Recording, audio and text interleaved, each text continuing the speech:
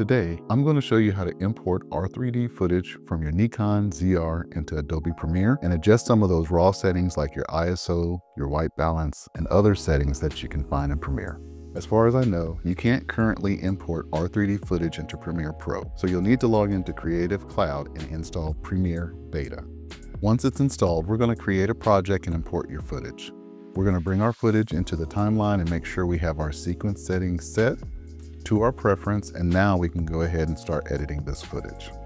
I always unlink my clips so I can edit and move them independently, but it's not necessary for you to do so. Now, to adjust the settings, select your clip and you'll want to go up to your effect controls and see your clip highlighted in gray. We want to select the source tab, and all of the raw settings are going to be found here. First is your red source settings, and going down, image pipeline, that's already set to IPP2. We also have some denoising here if you need it, as well as decoding. We've got the primary color space, and the red wide gamut RGB is already selected. Next is gamma, and log 3G10 is already selected for us as well. Now, here's where you can change your ISO by selecting an ISO of your choice. Then we can move down to exposure and adjust it as needed.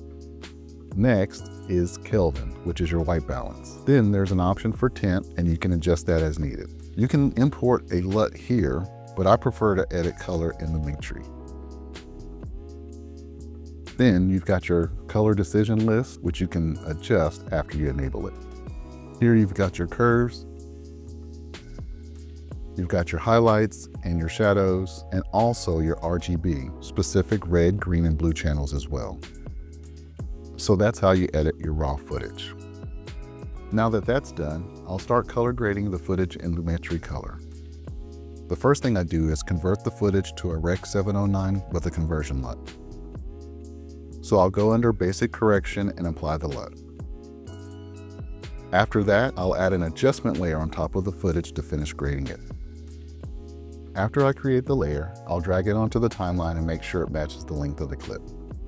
Now you can make any adjustments to exposure, contrast, highlights, etc. Next, I can go down to the Creative drop-down and import a Creative LUT. Typically, I'll only add 10 to 20% of a Creative LUT on top of my footage. After that, you've got your curves and color wheels, so adjust those to your preference. And that's how you import your red footage into Premiere, access all of the red raw settings, and then how to do a basic correction with some LUTs.